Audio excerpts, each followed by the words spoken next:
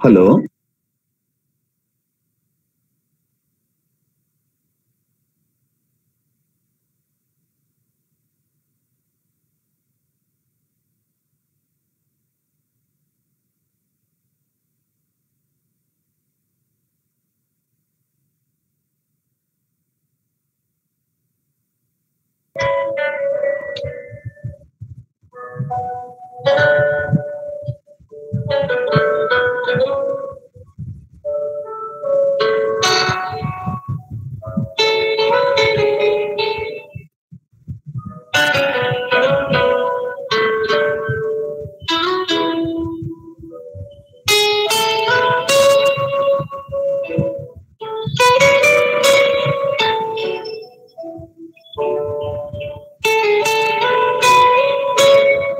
Neelima madam, please share the slide. Okay, sir. Okay, sir. Okay, sir. I made you as presenter. Okay, sir.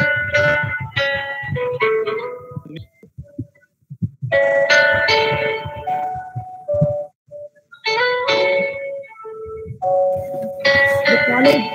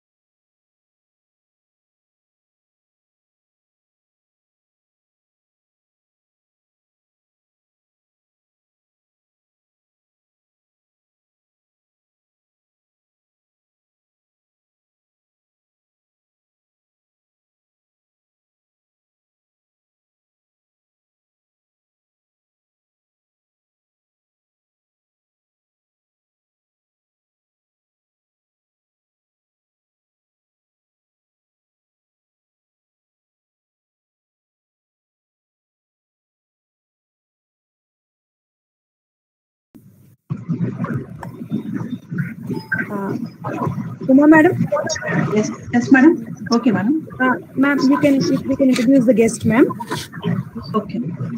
Yes, ma'am. Sharing the screen. Sir? Neelima madam, stop sharing the screen. Uma madam is going to the stop sharing the screen. Madam? Yeah, stop. Neelima madam. Yes. Neelima madam, stop sharing the screen.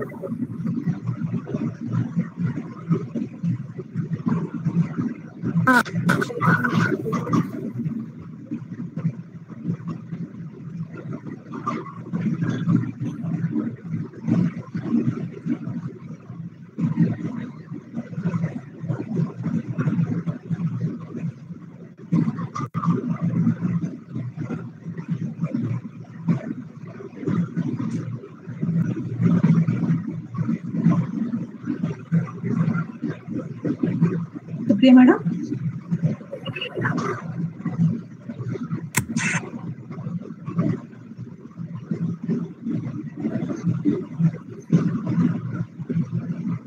Am I audible, madam?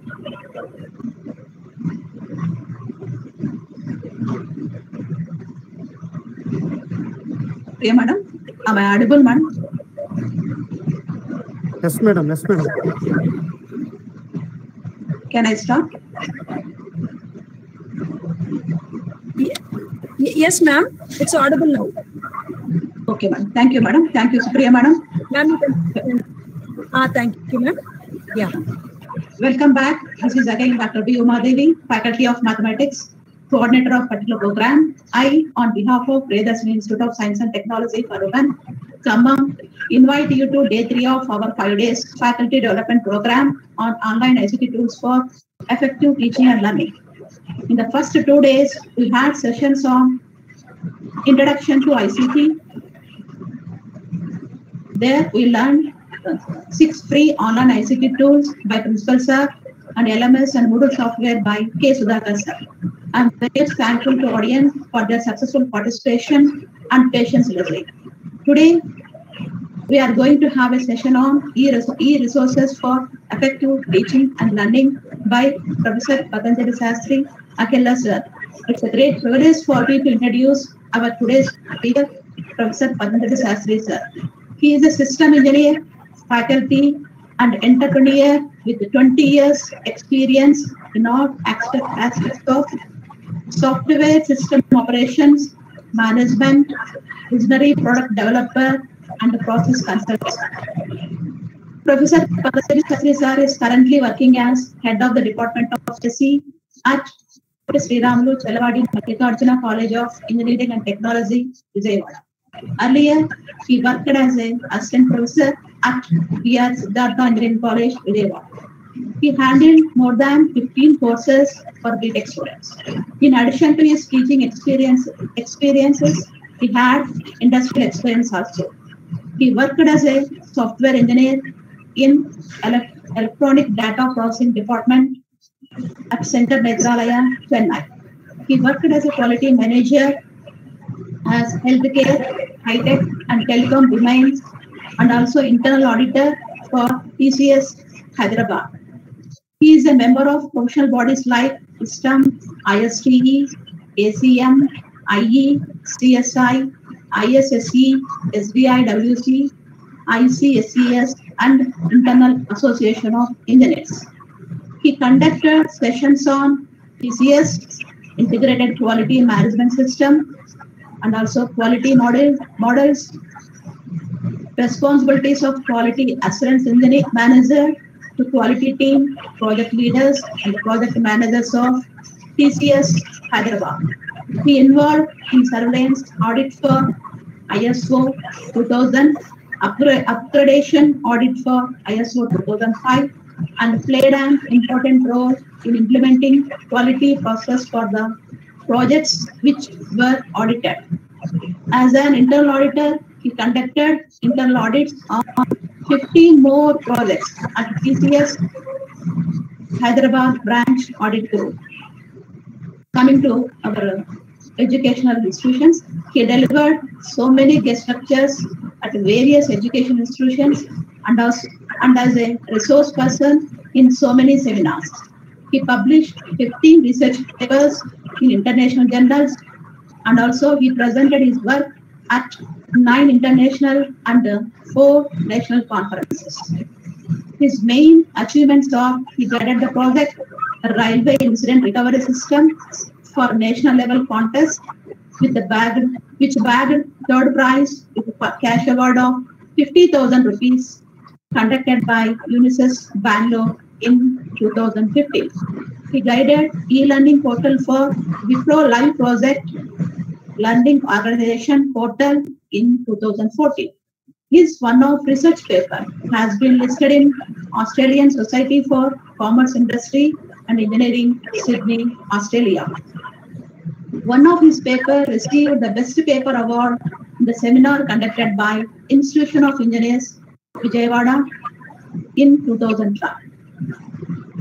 Two of his papers presented in international conference were briefed in the columns of one of the leading newspaper, Deccan Chronicle, in 2010. I'm so delighted to introduce Professor 𝙊𝙤𝙤𝙗𝙗 Sir to give his information on this occasion. Now, I am thankful to thankful to Priya Madam for giving this opportunity. Now I request Professor Patanjali sir to start his session. Over to Patanjali sir.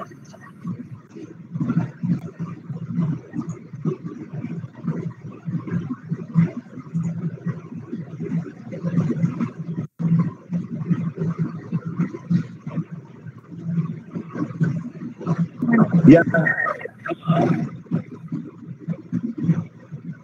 Good morning, everybody. I'm audible, ma'am? Yes, sir. Yes, sir. Welcome, sir. Okay, and I thank, I thank Dr. Uma Devi Garu, Dean Academics, for giving a nice, she briefed my profile. I'm a normal man, and I am right now, I'm also I'm in a faculty community right now, like you also.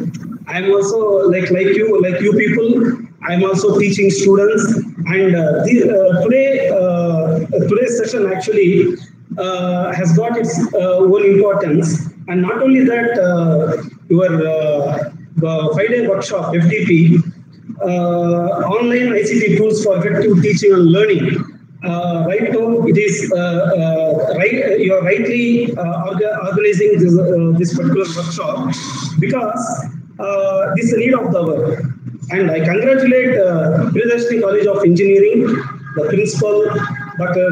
𝙊𝙤𝙤𝙤𝙤 and also I want to congratulate Department of CSC,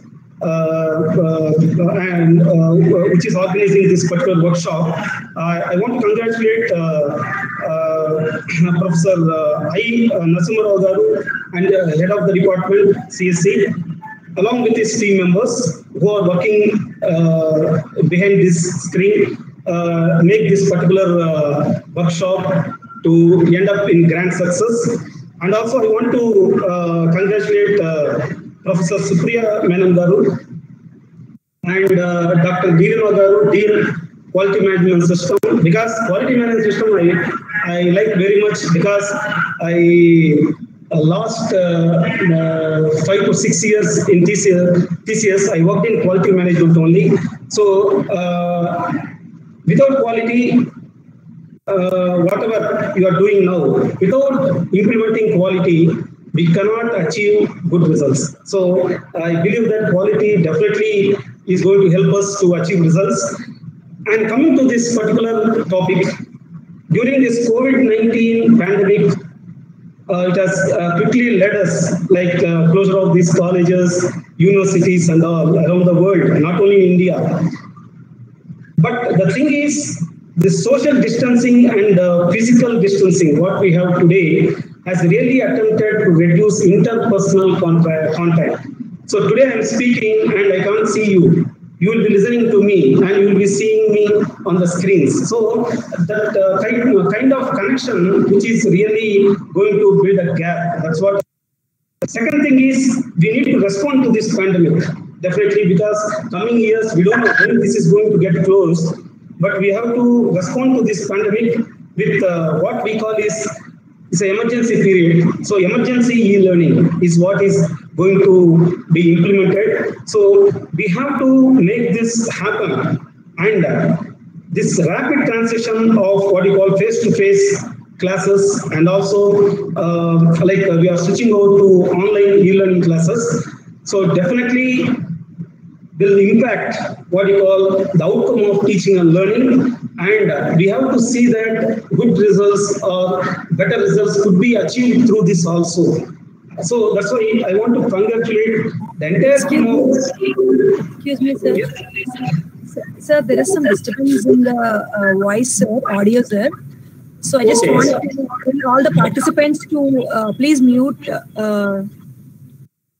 I request all the participants. From my side, it's okay, madam. From that side, yes, sir. I just want to tell about the participants, sir, because they are putting messages. Yes, sir. No issues. Yes, sir. No issues.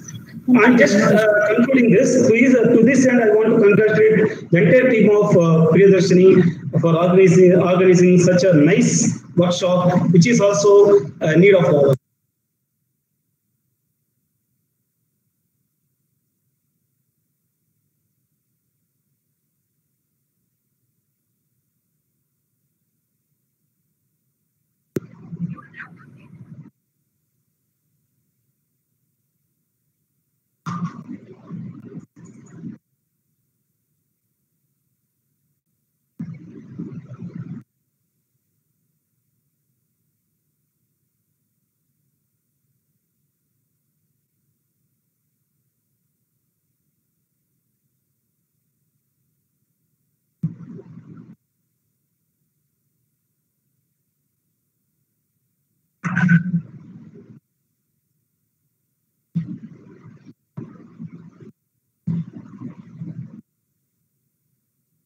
Madam, is it visible?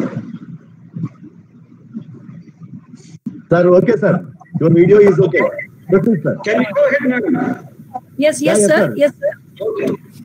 No issues. So, Yes, sir. Yes. I will start with my presentation, madam. You know very well that the bodily exercise used to change depending upon our BMI and all. Okay, it doesn't do any harm to the body. Plato has given this, but the knowledge which is acquired under compulsion, that means you have to learn. If at all there is any compulsion, then sometimes what happens, it obtains no hold on the mind. That means due to compulsion, we learn certain things. But if you create an interest in that, in learning, definitely your output will be good. So that is what exactly what I want to just mention here and then proceed further.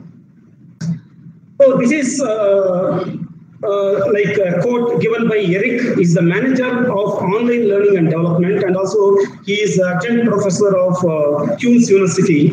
He says, whenever you look at the e-learning part, many think that they look at the technology, whether the technology is going to replace the people and all those things.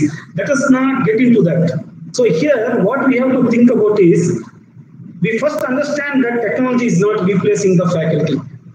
And we need to understand that the technology is going to help us to teach and learn better. So that we have to understand before we proceed to this particular topic.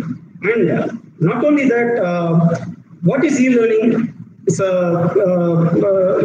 want to just answer in brief this particular definition. It is a formalized learning.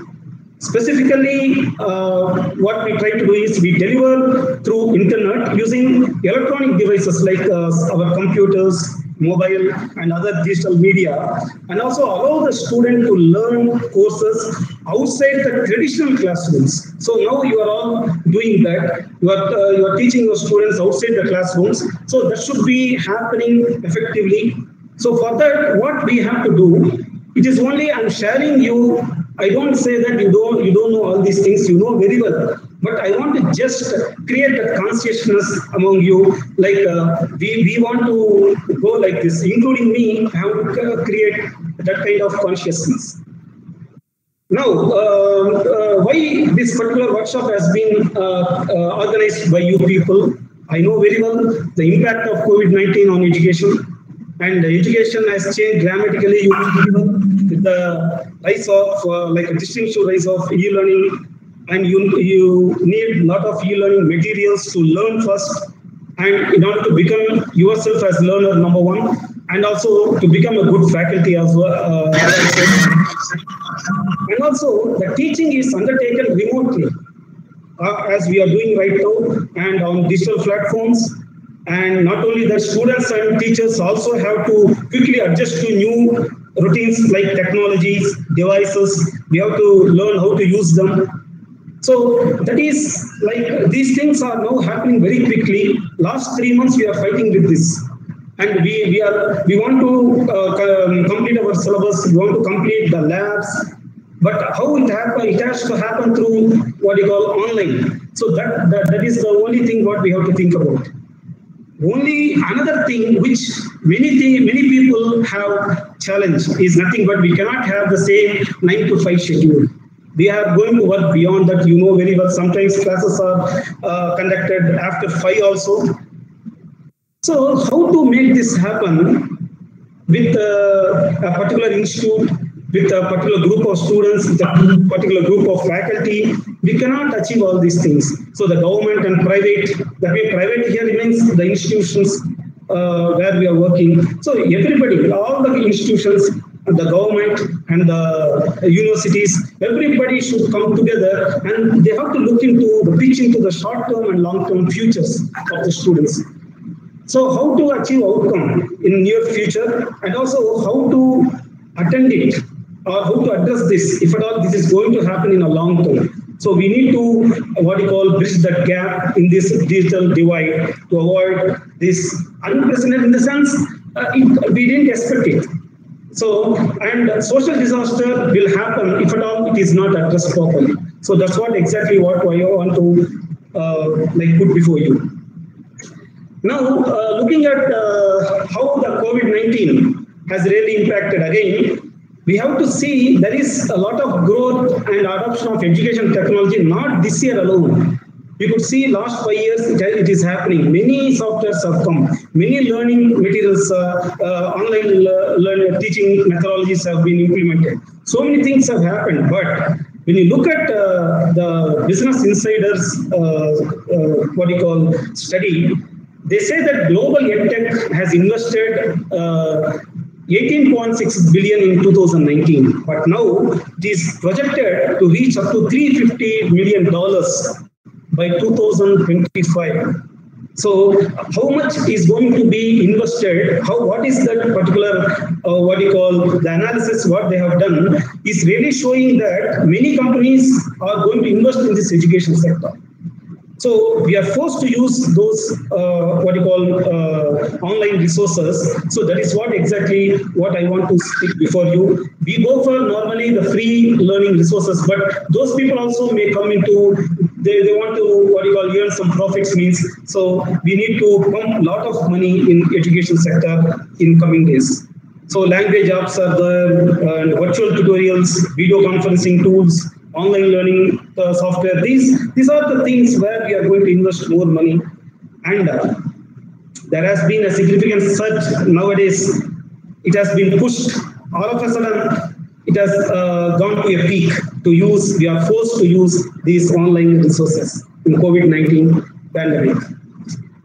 Now, I want to just make you to understand, like the students and teachers, we communicate usually in the traditional classrooms. We have personal interaction with them. But here we are going to communicate with each other using mobile phones, tablets, and laptops. I'm not telling that you don't know all these things. You know that. But a lot of challenges are involved in that, because the last 2 months we are facing those challenges. So that's why I'm just underlining these three things. Mobile phones, you know very well that students, if at all they use, they have to look for the bandwidth and all those things. Even the laptops they use, they should have good laptops with them to work with. So these are all challenges ahead for both faculty as well as the students to address these challenges. And what is the focus now? It is on launching more e-learning courses. As a faculty, you are going to develop your own e-learning course, how to make them to understand, we'll see that. And also, you need to come out with some tools to analyze students' performance. Whether the students is doing well, they are performing well or not, how will you measure their performance? So that we have to think what tools you are going to use for that. And not only that, delivering of lessons and making students to attend the classes is not only the important thing, but in order to measure their performance, we need to have the tools, and for the faculty also to track the progress of the students, to what extent they have achieved the how much they have completed, what part of the course they have completed. So in order to track that also is going to be a challenging task for us. So these things are pushing really the decision makers. Decision makers are nothing but your management to start online learning platforms, to continue the education safely on both small and large scale, how to do that. And also you need to have a greater use of virtual platforms. So what platforms you are going to, I think Sudhakar would have thrown light on few software or tools. And coming days, he may also provide you more tools, because he's a technical savvy. He can do a lot of, he's doing a lot of research on that. So we will share all those things with once we interact with Dr. 𝙤𝙤𝙤𝙗𝙗. And the education institutions, how they are going to shift to online using this e-learning base. So yesterday we got from J2K to conduct a project Viva through online, and we conducted mock Viva, but we faced a lot of problems. We have listed out those things. The 3 students will be I can see 3 students, but the other student will not be visible. So can it happen in online? Because that is a student, he is facing some problems with network, he is facing some network issues. So how can we eliminate those problems? So slowly those things will come out. So we need, but somehow we are going to shift to online using this e-learning ways, and remote learning adoption is increasing across the globe nowadays. So many people are taking courses in Coursera, edX, and Udemy, Udacity. So these are some of the tools, some of the forums through which they are learning some courses. In order to faculty, they want to have the continuous learning. Definitely, they have to learn a lot. Today, you know very well that Industry 4.0 is has really has got its like really impacted the education system. So it is not that CSC, ECE separately or desperately can work. They have to, what you call, interact with each other. That means we need to work on some interdisciplinary projects. So where we have to learn some ECE techniques, the techniques related to electronics and communication. And electronics and communication should learn some Python, data science, and all those things. So these things are going to be there. So remote learning adoption should be always there, even without this COVID-19 impact. So we are doing that. We are continuing to do that. And we know very well that there are only two delivery methods. One is on-site instructions as we do in classrooms, and online instructions as now we are doing that. So, and sometimes we can combine both. Previously we used to do that. Certain things we give them to learn on their own so that they can go for some online instruction. But today, online instruction is going to be the only method which is going to be adopted. So that we have to think about. So the digital revolution has really made that to happen. So we have to learn how we can access the content, how we can consume it, how we can disseminate it, and how it is discussed and how it is shared. So these are the things which we want to do through the technology. Okay, now coming to the challenges. You know very well that, okay, the students' knowledge and skills that must be in line with our state standards. That means your university, your the institutions, if it is going to be an autonomous college. So they have their own standards. So how to make students to learn and to be what you call measured on their performance. That should be done and that should be taken care in line with our own standards. So we have some standards in place. So how we say that the student have achieved this? So we have to like try to increase that through these online methods. So how we achieve that we have to think that is going to be a big challenge. Second thing is how to make ourselves, like how to upskill ourselves as a faculty to the fast-changing technology that is happening in the world. So that is also going to be a challenge now. And the collective focus should be like the opportunities, like whatever we have for the faculty and students to learn to achieve the better results. Because previously we conduct exams like in a formative like assessment system where we give some questions, let them answer the questions, and we correct the papers and then award some marks. But today, how we do that, descriptive and all, how we are going to assess. So that is going to be a real challenge. It is like we need to focus on that also. And AICT has taken that recently. There is some discussion on that. So we have to see what is the result of that particular discussions. And they are taking opinions from many universities, many different academicians from IITs and all. And we need to create an environment that fosters the academic success. Like the outcomes of the students should be good, and they must be employable. They must be what you call sent to some higher studies. So we should create an environment so this should not be affected. So how we are going to achieve that is very, very important. And we can use multiple instructional method approaches and assessment to increase student learning. But all these are challenges I want to place before you. We need to address them. We need to come out with a systematic methodology to address all those things. That's what I want to stress upon today. Okay, now as a faculty, you know very well that we are going to design and we construct our own e-learning resources. But we need to look into we should maintain some quality in that. We should look at what students expect from you. We should see how the learner is going to learn from that. We should become a learner to construct these resources. So I give few points. So what are the things you are going to really concentrate upon to make you come out with a good e-learning resources? One is we need to understand the tools for designing and publishing e-learning resources. They are freely available now.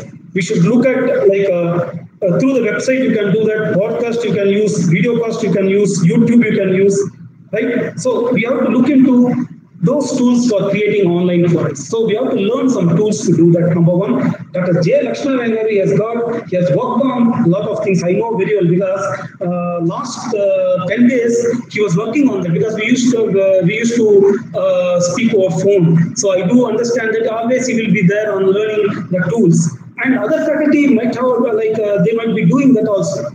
Since I know him very well, I'm just referring his name. And also the platforms such as YouTube, 𝙤𝙤. 𝙤𝙤 is one of the best tools for you to create your materials. So some people know that. So you can also learn it and then create your materials. And there is something called as Creative Commons. Those who are submitting their papers, nowadays they publish their papers under Creative Commons licensing. So whatever materials you create should be going to this. That means you are the person who is having stake in that. That means you hold some sort of what you call ownership on that. Nobody else can copy that. So that is also there today. So whatever material we create, we can have this Creative Commons licensing on that. And people, before they want to use, they have to ask your permission to use that. And one more thing is, you need to have always a supporting teaching staff who is good in tools, who is a tech savvy for developing all these e-learning. Because you may have time, sometimes you may not have time, because you can collect a lot of content. So how to place them, how to have a creative way of designing your own presentation. So you must be supported with some teaching staff. You can recruit one or two so that they can help you out in developing the teaching and learning materials. So these things you have to have in your mind before you design and make e-learning resources. That's what I felt with my experience. But one thing already I told you, quality first. Initially I told Dr. Neelima, she is like Dean QMS. I was in quality, I told. But whatever whatever, whether you work in academics or you work in industry, you should have something in your mind that is nothing but quality. Quality is first. And quality is free also. Suppose I deliver some product to a customer. Customer will not look into whether quality is he will not say that I need only the product. He will say that it should be a quality product. That means quality is embedded. It is free with the product. So like that, whenever you develop some e-learning resources, you should keep that in your mind. Like quality is first. So whatever you are developing, whether it is content, whether it is going to be simulation, whether it is going to be a video, you should be having some quality. That means whatever you are giving to the learners should be of high quality. So that will definitely make students learn faster, and they will definitely achieve the mastery level. So in order to do that, so you keep that in your mind, quality first. And you should think about another one, how to retain information for a long time. What can I do through my presentation? So that also is kept in your mind while you develop or deliver your content. The third one is, we need to provide what you call a link to various resources. I cannot say that all the contents we take from different resources only, but we give some useful resources to them, links to them, so that they can get into that and then learn a lot beyond that. So that also should be happening with your presentation. And you need to provide some discussion boards also. Some online e-learning resources you have created, see that you are having some discussion board along with that, some chats to enable, so that students can immediately ask some questions. so that you can interact with them through online. You may not, through voice it may not happen, but at least you can type that and then clarify the doubts. So these things you have to keep in mind while creating, designing your e-learning resources. And two things I want to stress upon. One is we have disabled students always in the class. One is like visually impaired students are there. We got one the hearing impairment student who is having hearing impairment last batch, but it is very difficult for us to address those students. So through this it can happen very easily. So what you have to keep in your mind is you should be integrate your technologies. You should have integrated technologies like voice to text. If you speak, it should appear as a text for few students who can't listen. So that can also happen through your online e-learning resources. You can also, slowly it will happen. Slowly you can bring it to that level. We have to work a lot on that. It is not that much easy. And voice-activated programs also should be there. Those who cannot visually, the visually impaired students should understand what you are trying to tell. So that is also very important. And the video lectures with the subtitles, those who are really having hearing impairments, we need to look into these aspects also. Then only we will become successful in coming days. Otherwise, it is going to be a difficult task. So we look at now two things. One is student perspective and faculty perspective. What exactly we are going to deliver? One is a completely transformed way in which learning is important to the student. So we know that it is going to be online. And how to make your that learning simpler. That means from the student perspective, I have to learn things very simply, very easily. They can think like that, and they can, like traditional methodology, you will write on the blackboard. You try to make them to understand. People, once you deliver that, if at all they understand, it's okay. But if they don't understand, or they go home and then finally they want to recollect, it's very difficult. So there your interaction will be over, and tomorrow they have to ask you some doubts and then get clarified. But here it is not like that. If at all they have any clarification, they can again run the same presentation. So it will be more effective for them when compared with your traditional chalk and board. And many big diagrams can be shown visually in animatic effects, so that they can understand what is happening. Let us assume that how the packets are moving. So I want to show them. On blackboard is very difficult. I have to draw the packets on the network channel. But here it is not like that. You can show it in a simulated way. So that is another advantage what you have. And the students can also access the content an unlimited number of times. Just now we discussed about that. Whenever they want, they can access it. And whenever it is required, time of revision, actually they learn once. Some people they learn once, and before examination they want to revise it.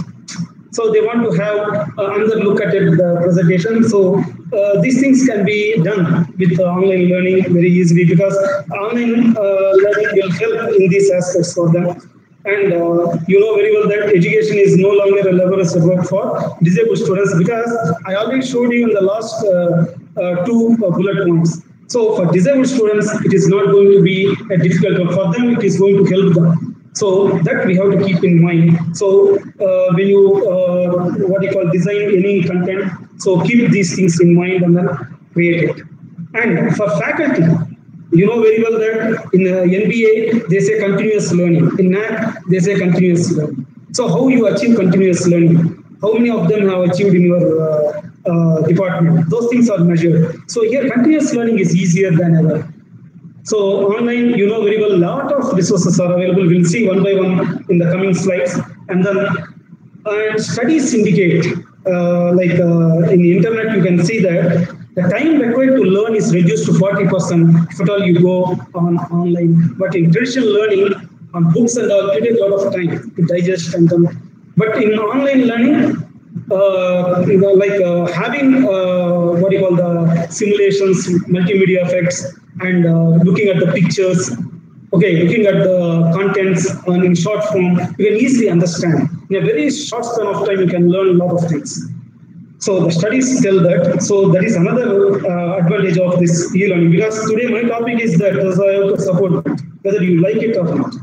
And results in improved scores on certification. You can say that you give some online resource to your student. You say that you complete the course and then get a certificate. Then I will assume that you are passed in this particular assignment. You can give these things as an assignment so that students start learning. I want to tell you one thing. You make students to learn how to learn. That is very important. Today, these online resources are forcing us to make students to learn how to learn. And for us also, the same thing applies.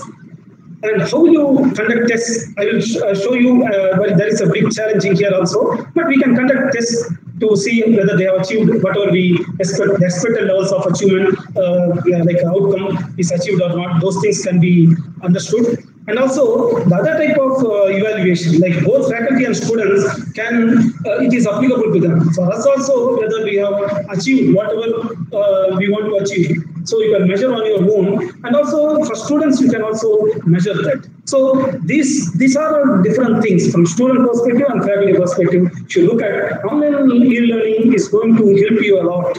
So in these perspectives. Now, Jennifer, she is the community manager at 𝙊𝙤𝙤𝙤 is actually the company which is developing e-learning authoring tools. She's telling that whenever you develop an e-learning material, you think like a learner. We should not think ourselves as a faculty, but you think like a learner and you look at your presentation, see what is really is going to draw your attention as a learner. That you think, and then what is going to make you, how it is going to make you sit for long hours and listen to your presentation or view your YouTube video. So how you are going to make it. So these are the things which you have to remember. One is you first think that you are a learner, and then see how you are going to really pull the attention of the students. As a learner, if you understand that, those things can be clearly transform that to your presentation, and you can really enjoy your presentation, so that you can assume that your students will also enjoy your presentation. So this is the code given by Jennifer, who are working on online the e-learning tools and e-learning, those who are going to develop e-learning tools. So they are Byju's and all. These people are really working that side. So we need to look upon this particular thing also. And also use all forms of media, whatever media which is going to support your, suppose I want to show a real-time example. How can I show that? So what media I can use for that? So how students will learn it, how students can understand very easily, whether it is going to be a video, whether it is going to be a multimedia material, or whether it is going to be anything else, which I have to use all these media, I have to learn them. So really it is pushing, irrespective of the disciplines, we have to learn many tools, not only computer science and engineering, your electronics and communication, electrical engineering, mechanical engineering. Everybody has to learn now today the tools which are going to really help them to create the e-learning material. So use all forms of media at your disposal to engage and promote retention. Retention in the sense, once you see that, it should be seeded in your mind. How can I do that? So Rick is the president of Relate Corporation. He is also from e-learning and training company. So he has said that. So they consider all these things while developing their tools. So I have taken quotations from these people, and then I want to just place before you. And another, because we are talking about the quality, I'm coming to this third one. Instead of designing by focusing on content, because today PowerPoint presentation means we look at the content only. How lot of content we want to put, flakes of content we have to put on the slides. So we assume that, okay, students will learn everything. But the thing is, lot of content immediately they see on the screen automatically. As a faculty, we can sit and read all those things, but students will not look into that. So that's why instead of designing by focusing on content, focus on learning experience first. We should learn first. Once we learn, how we learn, we look into so many resources. We have to get into so many resources. So some resources will really attract you. So that you think that, okay, why can't I replicate the same thing in my presentation? So like that. So first learn that. Learning experience is first. And once you do that, then you can design your what you call presentation. You can focus on your how to put my content on the slides. What are the things that can be put on the slides, and all these things will be learned. So the Michael Allen is the CEO of Allen Interaction. You know him. He's giving a lot of certifications. So and he is in learning industry since 1975. So he has given this particular quote. So we need to practice that. So all these quotes really make you to practice. Once we practice, yes, we are maintaining the quality that we can assume. That's why I have given what these people are telling. These people are they belong to some leading industries. So why they are leading in education sector? These people are developing educational tools. Why they are leading in that? So because these people are giving their opinion. So that's why I want to put before you. So if learning material is designed to be highly relevant and delivered in context, then it is likely to be used. So finally, it should be relevant and it should be delivered in context. So you give some what you call theorem, and you say where it is applied. You show those applications. So if at all you do like this, then I think people will understand why the theory has come, how theory is going to what you call applied, and why we are learning this theory. So that is another way of what you call another thing which we have to understand to develop your material or your content. So he's Charles, who is co-founder of 70-20-10 Institute. It is also a training institute, and he's the senior director in the enterprise strategy of Internet Time Alliance. So he has given this particular quotation. So these things we need to have in mind to maintain the quality on the what you call learning resource, whatever we are developing. Now, the next contest where I'm going is, I want to show you different learning resources. So few faculty know all these things, and many faculty know certain things. So whatever it may be, let me tell you that since I'm also a faculty, let us recollect what are all various resources are existing. So let us look into all these things, and more resources you can also see. But to I have confined myself to few few resources which are really helpful for us to learn things, and then in our own discipline. So we will see that one by one. So. So Mahatma Gandhi ji, he has quoted, "Live as if you are to die tomorrow." That means contentment should be there in our mind to live. It is not that to die we are living. So there should be some sort of contentment in us. Enough should be there in your mind. But learn as if you are going to live forever. So that means you learn as much you can before. Everybody is going to die one day, but we have to learn a lot. And then we should we don't know when this is going to help and how it is going to help. So we have to learn actually, because knowledge is a treasure. We have to what you call learn it. So that's what exactly a quote of. Just I want to put it.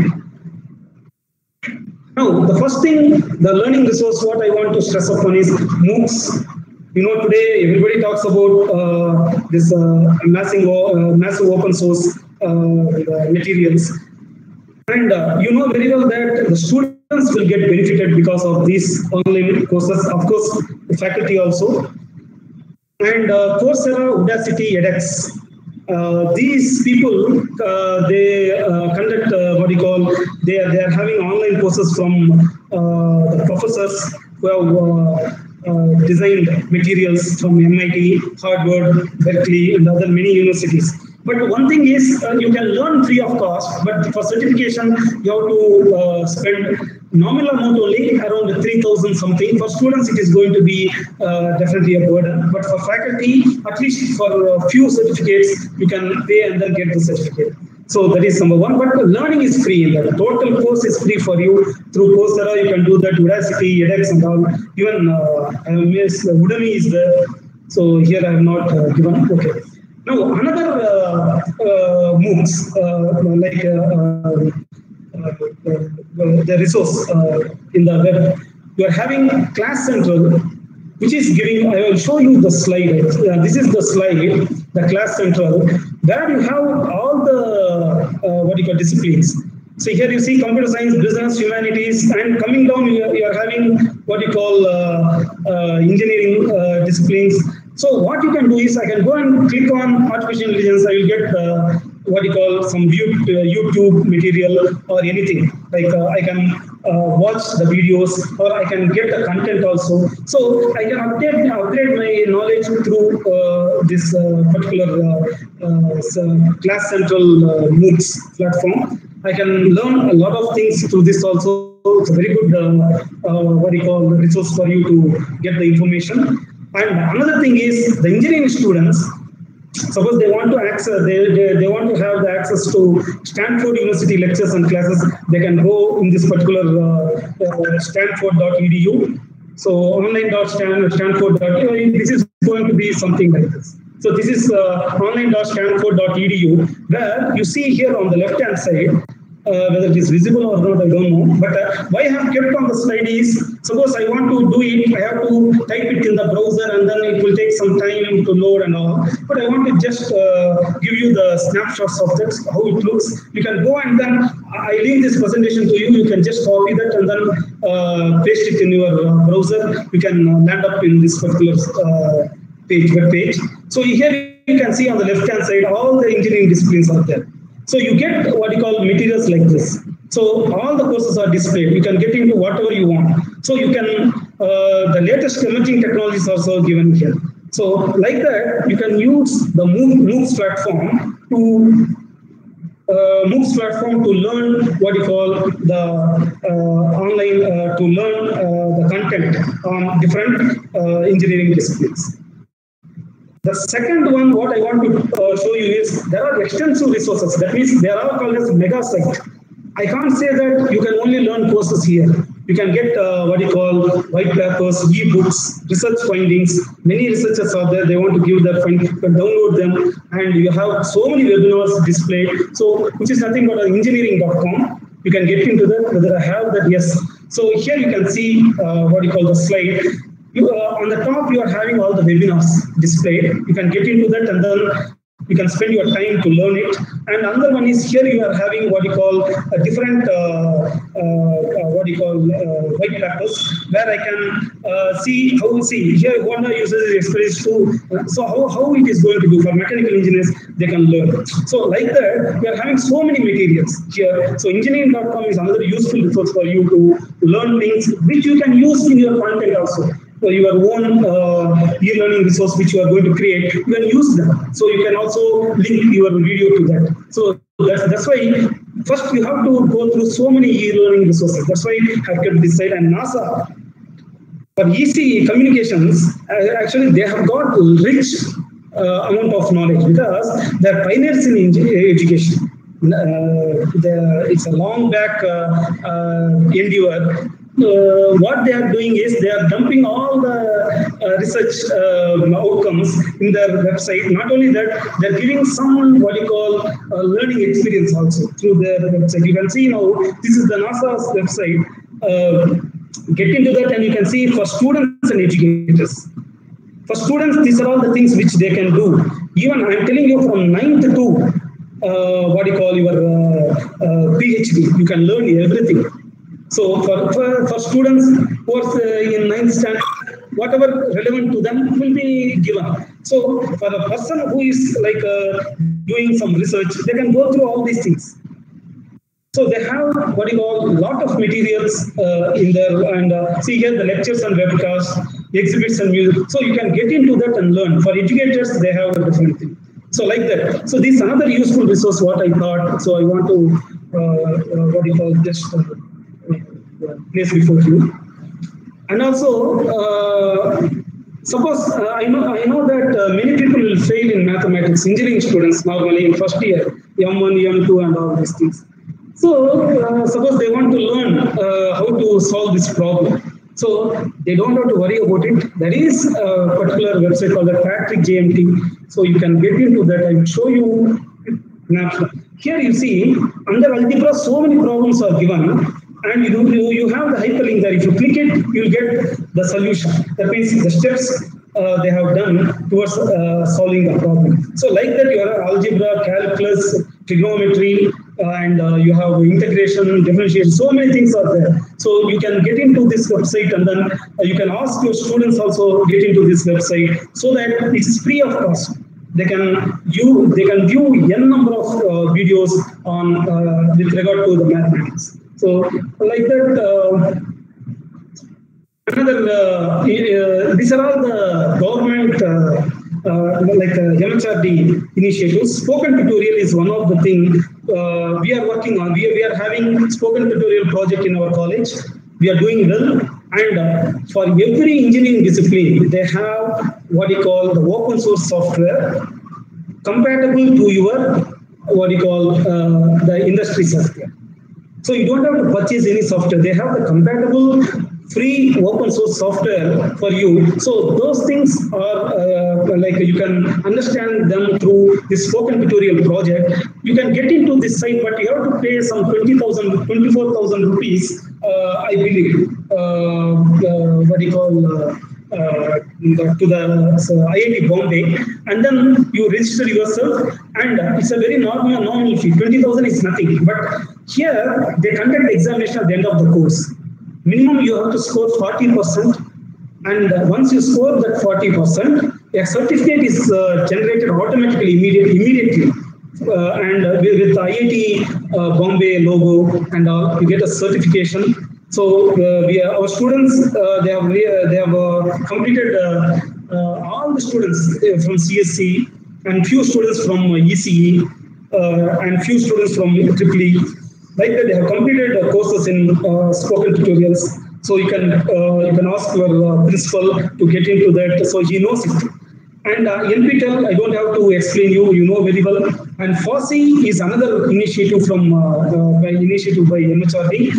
If you know that, it's okay. But if you don't know, if you get into this FOSSEE.in, you can see a lot of information regarding projects projects that are executed or that are being done or currently being done, and they offer internships, summer internships to your students. So please get into that. They release some what you call they send some circular to you before they initiate. So you can get into that, and then at the time of December, like that, you get what you call some. They ask you to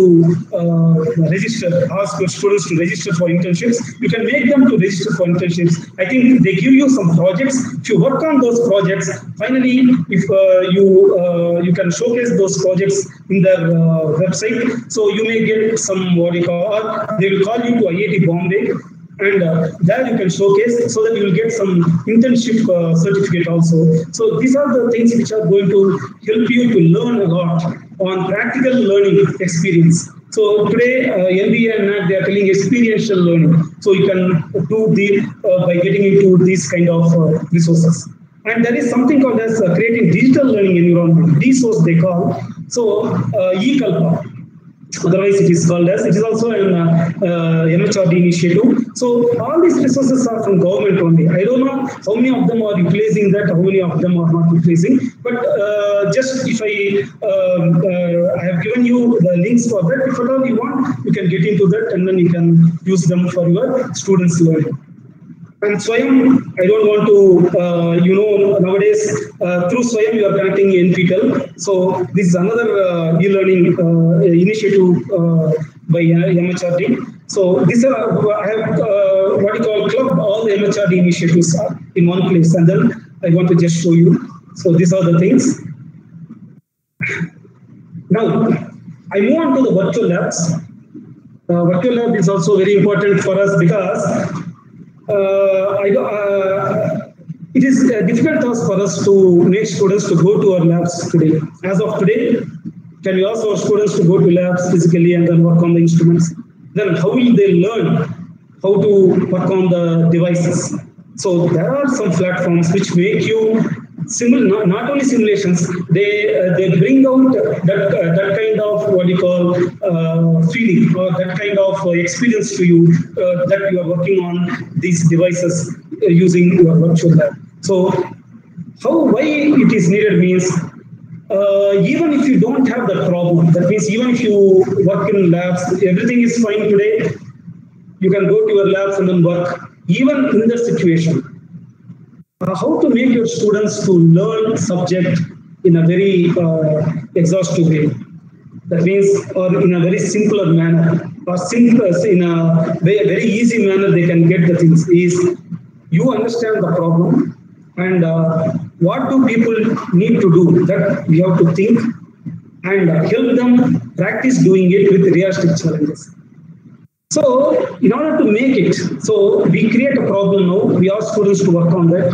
So students, they have to understand the problem and how to make them to work on it is going to be a difficult task always. So virtual labs will help you to what you call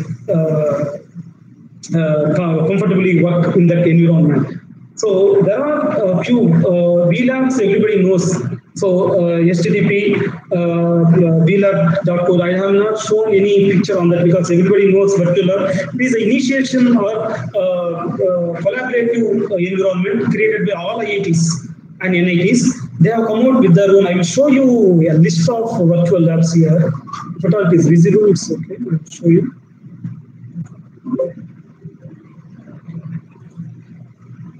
Okay, I will share with you. No problem in that. I will share with you.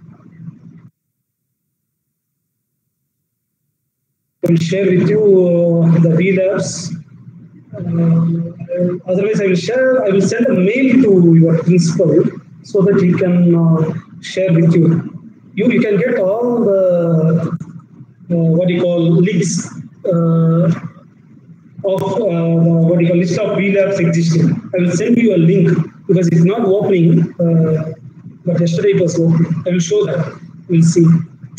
And there is another what you call two virtual labs especially for electronics and communication. I will show you this what you call 𝙊𝙤𝙤𝙤. You can see that this is the 𝙊𝙤𝙤𝙤 virtual lab for electronic students, and electronic faculty also can use it. So here you see the list of experiments given, and if you click on that, you will see the experiments, how to do that. You can see what you call animated video that you can understand, and your students can also work in that particular lab. They can create what you call a simulation on their own. So virtual labs help you to understand how to work on the things. So that's why I suggest all the faculty members to utilize virtual lab, what you call, they have given some what you call facilities to you to work on your what you call experiments and all. Before you go to physically go to your devices and work on that, you can work on virtual labs and then make students understand that. Then if you make them to work on the devices, they will easily work on all the devices and they can understand what they are doing. So that's why virtual labs are being made. This is lab alive. So this is another what you call virtual lab, especially for I think for communications. There's some signal communication or something like that. So this is the lab which is created, virtual lab created. So you can get into that and then learn the things, the resources. A lot of experiments are available in there, so you can use these resources. And mostly, yes, YouTube is also another good resources. There is a lot of you have a great collection of education videos. If you get into youtube.com for education, you know very well. So why? Because use video scenarios always, because people can easily understand. So that's why this is another way of learning things, making your students to learn a lot. So get into youtube.com. And then if you get into this link, straight away you will be landing up into the educational videos. So this is the youtube.com/education. You can see all the educational videos, and you can scroll down, and then because I have kept only the screenshot, very quickly we can understand them and then complete it. Because if I put it in the browser, it will take time. So these things you can paste the links, automatically you will land up in the page like this. And other useful resources, Khan Academy, everybody knows nowadays. And another MIT Open course where is there, actually you are having nearly 900 classes, more than that you can get. It's also another good, it's also a MOOC where you can learn a lot. So ocw.mit.edu, if you get into that, you can get a lot of course materials free of cost, you can learn. And Future Learn is another, this is developed by some industry experts also. That's why I have kept that futurelearn.com, where you can, watch the videos, content, everything, right? Now coming to electrical engineering, I have listed a few useful resources for electrical engineering specifically. So these are all the resources that can help faculty and students of electrical engineering to get into that and then learn the things. One is you are having all the videos here. These things are all whatever I have here, the links what I have on my slide, they have all the videos pertaining to the subject as well as some lab also. So you can see them free of cost, you can use them. And here the instructional videos are given by Gary Morrell. So you can directly go, the hundreds of material is existing. And for electromechanical digital library is also there, which is developed by Fox Valley Technical College.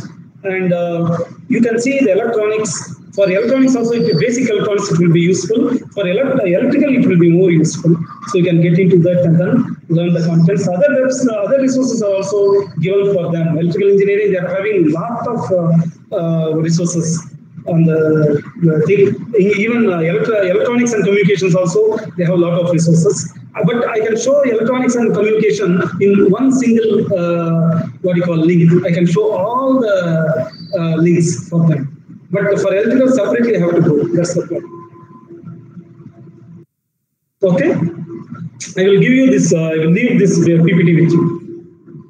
For electronic and communication, yes, if you go like this, through this link, you can see a lot of, it's a blog actually, which provides a lot of links to you like this. You can see here electronics for you. From that, you are having around 100 videos, material and all. You can have link to any best site that is existing for electronics and communication. So you can get into that, and then the electronics engineers definitely should be enjoying this particular blog.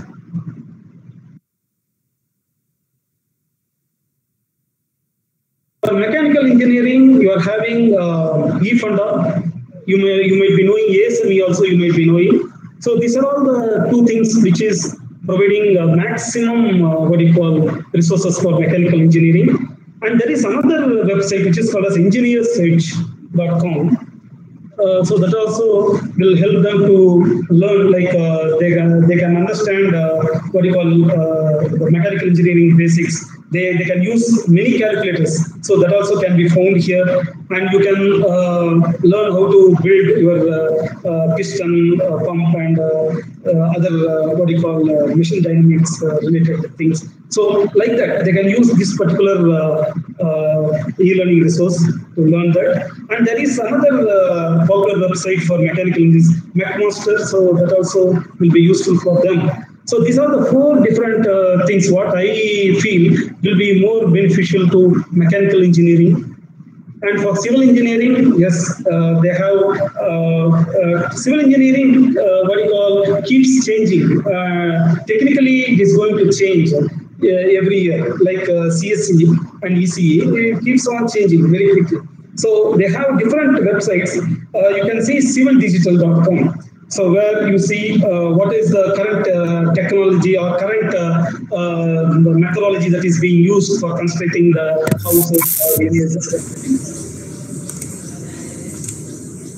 And hello. And there is another web page for internships. Why I want to take you to this is faculty. Please see that every in our department, what we have made is every counselor we have kept a metric. Every counselor should be. They have 24. Each counselor you have 24 students, right? So at least we look for internships to be done by the counselor. That means the counselor should motivate the students to do 50%. That means 50% of the students should be doing the internship and completing the internship. So this has been kept as a metric for them. Otherwise, the bright students and weak students are there. The weak students will be provided with remedial classes and other things. But how will you motivate your bright students? How will you make them to learn more? Through internships, only you can do that. So internship is one of the, very well nowadays, everybody knows internship. The ICT is also stressing upon doing internships. And internship is going to become mandatory in the coming days. And there is another website called as 𝙩𝙤𝙤𝙬, and your job is there. So where you get the basic industrial training. So for BSc students also it is useful. For mostly it is useful for CSC students. They can get into the jobs.com. eduinfo.asia is also another resource which is going to provide applications. Now, I think almost I am done, but before that, I want to tell you, find out more about your target audience and then design the content to be a close fit for the specific needs.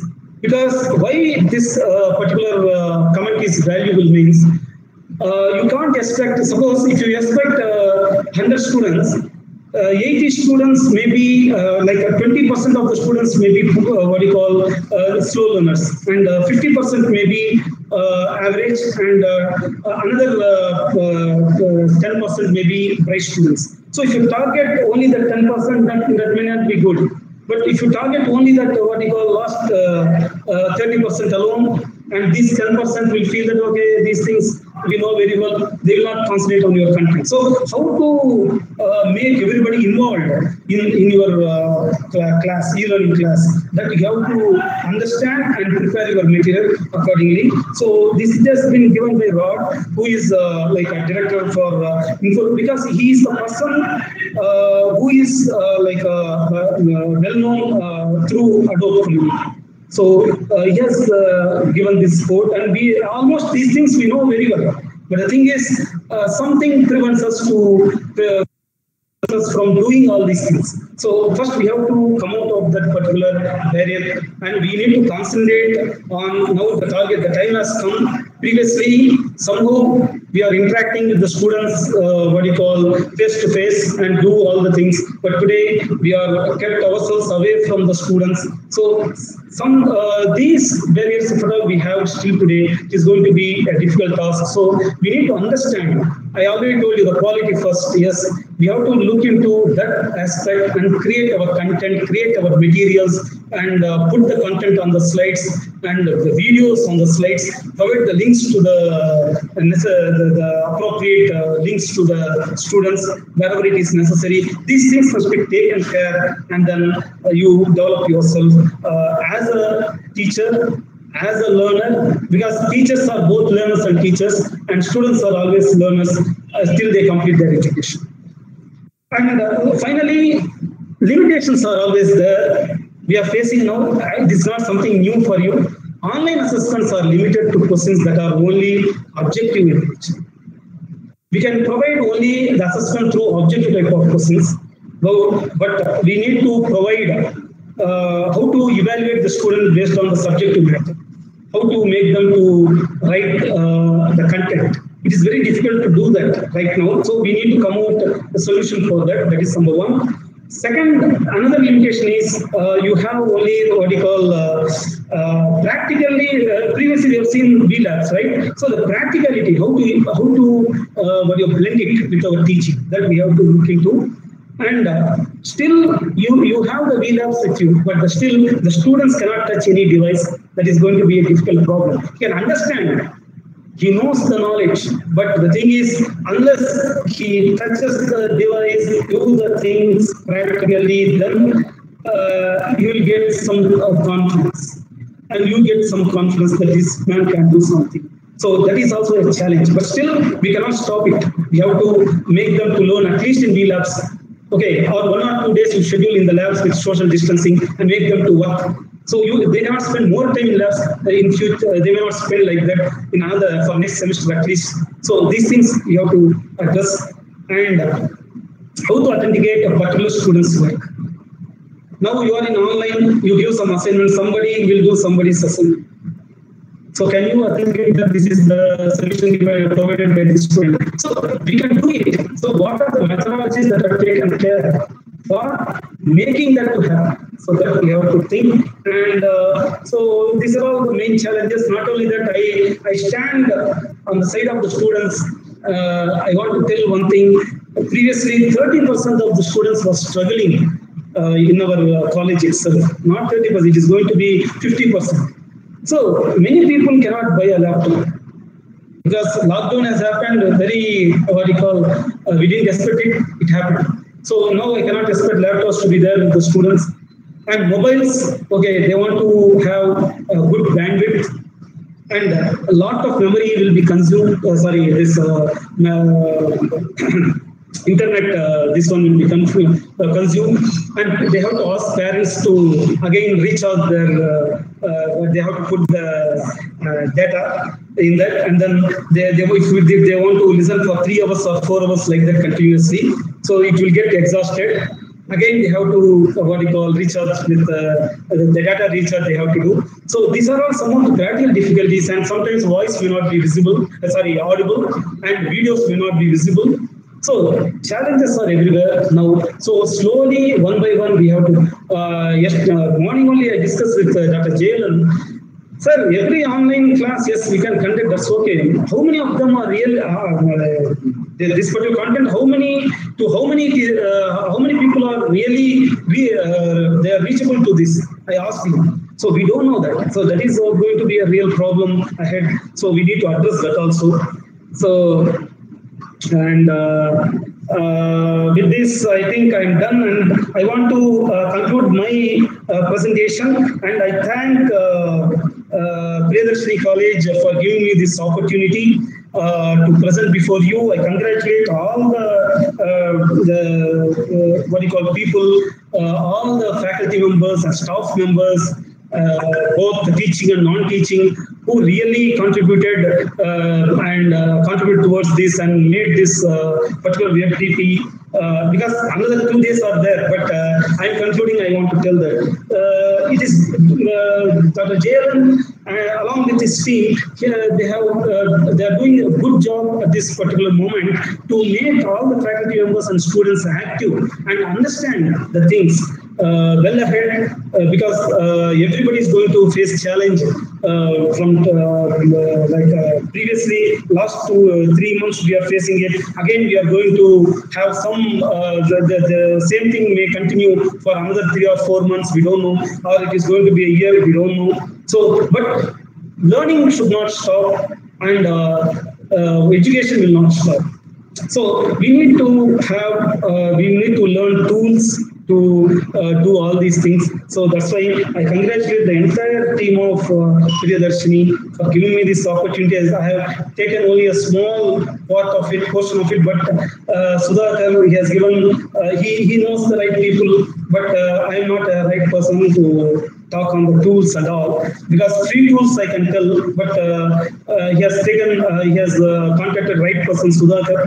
So anything you need, definitely on behalf of CSC, PSCM or CET, we are definitely helping you out we can also help you out to implement and address all the challenges whatever you are facing within our scope of whatever which is permissible within our scope. We can do that. Thank you very much, Dr. 𝙊𝙤𝙤𝙗 garu and Professor Narasimha Rao garu and Professor 𝙊𝙤𝙤𝙤 Garu and Dr. Neelima Garu and Dr. Umadevi Garu and other faculty members of Priyadarshini College. Thank you. And any questions, I am here to ask. You can ask. So whatever I know, I can answer.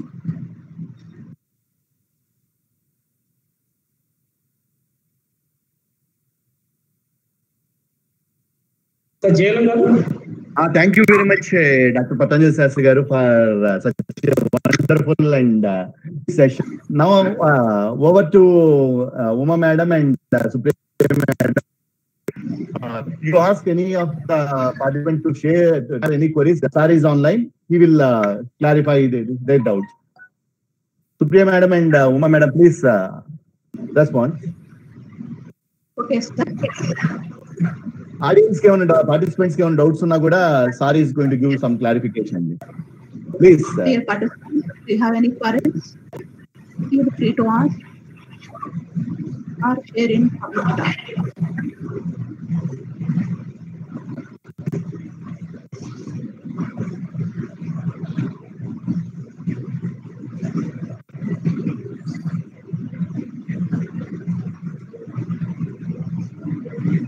Nobody. Oh, yes, sir.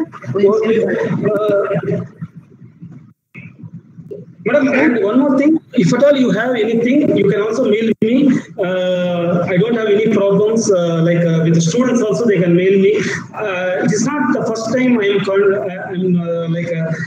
I came to your college once and then have seen all of you, and I'm not new to you. You can freely ask any questions. At any time, I am readily available to you. Whatever I can answer or within my scope of knowledge, I can definitely do that. At present, we have one question. Yet, Madam. Any tools or platform conducting descriptive tests, sir? Is there any tools or assessments to conduct descriptive tests, sir? As of now, we are conducting only the objective type of questions, madam. The assessments are happening, we need to create, we are already having what you call to measure the course outcomes and all those things. We can do that with using some ICT tools only. But the assessment, what I am talking about is a student sitting at home, how we assess that he has completed the content, to what extent he has completed. So we need to come out with those tools. So nowadays, some of the online like Coursera and Udemy and all, they are having that. Suppose if I stop at a particular content, I have not completed means it will not allow me to proceed further. Even if I proceed further, it will say that this content you have not completed. So those things must be for us to automate it is going to be a difficult task. But those people have already done that. But we need to look into this aspect also. That's exactly what I repeated. So that is also a challenge for us. So that's what I'm telling. But we will look into that, madam. I'm asking my team to do that. Even at this particular juncture of time, even our team, along with our principal, we are working on these things. Today also, he only asked me, our principal asked me, sir, we have to, this big blue button should be integrated with Moodle. He asked me. Today, I asked my team to work on that. It is a plugin, so why can't you do that to the Moodle? So that Moodle can be used for that. Moodle, we can use it for assessment only. So, if you integrate this teaching through the big blue button and integrating that with the Moodle will help us to monitor our progress also. So that we are doing. Once we complete it, we will definitely share with you. And if you have something in your mind, you can also share with us so that it will be a collaborative thing what we can do. But Moodle is the best tool as of now to monitor and measure students' performance. So we are doing that. And but one thing is we need to integrate videos, the video conferencing also through Moodle. Once it happens, I think it will be very easy. The latest version of Moodle allows that to have what you call your blue button in that can be integrated with your Moodle. So we are. I also shared with 𝙤𝙤𝙤𝙤 also previously. So we are working on it. We are working on it. But we can do that, madam. No problem. Very quickly, in coming days, definitely we'll come out with a solution. We have to work on that. Okay, okay, sir. There is one more question, maybe. Yeah. In public chat. Okay, sir. No more questions, sir. No more questions, sir.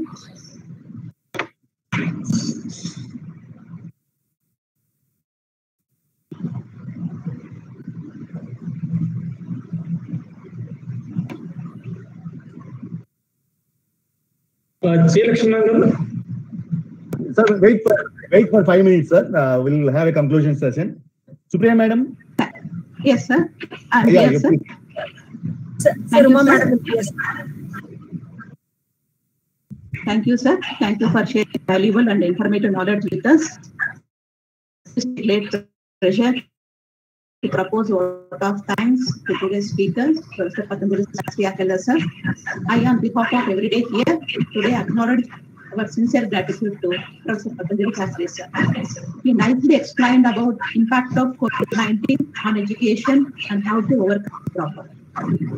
At present, as the world is reeling from pandemic COVID-19 pandemic, there is increased need for professionals like us with knowledge and expertise online tools. Sir explained how to design and making new e-learning resources. From this session, we came to know that popular e-learning resources like MOOCs, YouTube education. Their extensive research resources, we came to know how to solve the problems in engineering mathematics. Using these resources, it will be helpful for first-year BTech students. We believe that the knowledge shared today helps immensely in the teaching learning process. Thank you once again, sir. We are grateful to Chairman Sir Dr. Kottapalli Naveen Babu Garu for his continuous cooperation and guidance for conducting this faculty development program. I extend my thanks to Principal Sir for his guidance and I, Narasimha Rao Sir, Head of the Department of CSC, for his support. Thank you, sir. With this, we end our session today. Hope all of you have enjoyed today's session. Please fill the attendance some feedback form which was shared to you in public chat and also in WhatsApp group. Thank you for your patience listening. See you all tomorrow. Have a nice day. Thank you all. Before leaving, we made one note.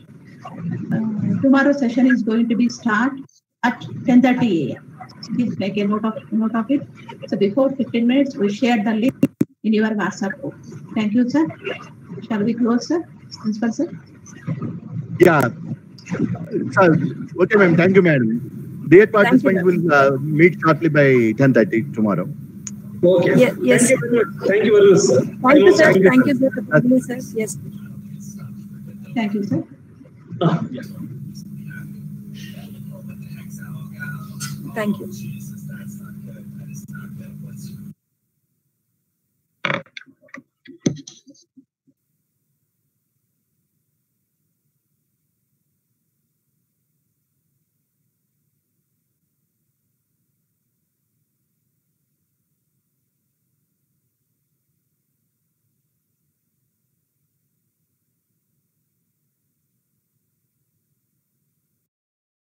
Thank you.